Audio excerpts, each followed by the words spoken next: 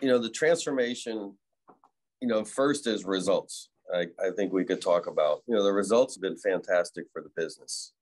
We were really a business under our former owners, General Electric, a business that was kind of flatlined. We were okay. We were profitable. We were respected, but we weren't growing.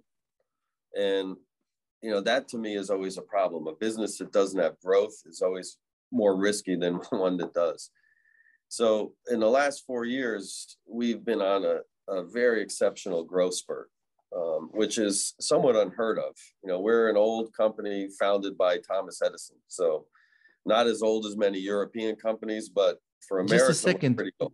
Is that true story? Were you founded by Thomas Edison? Sure. If Wow. you look at the original GE, it started with, irons, everything as it electrified, small motors and washing machines, et cetera. So there's a lot of firsts within our company. Cool. But, what we've been able to do now is really reinvent it.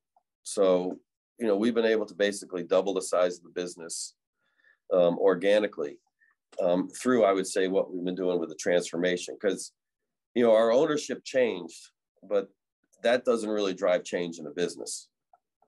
Change has to come from your people, from your employees, and then change needs to show up in your results. So I think the results clearly speak that something's fundamentally different in our company, because it was was kind of flatlined, and now it's very quickly had an inflection point of growth, and with growth comes profitability. So it's been a very good ride, but one during challenging times, which I think also talks to the transformation model. Is it a transformation that can work at all different times? Mm-hmm. Right. And I think everyone knows with COVID, with all the world events going on, we've had challenges upon challenges. So we've been very happy with that.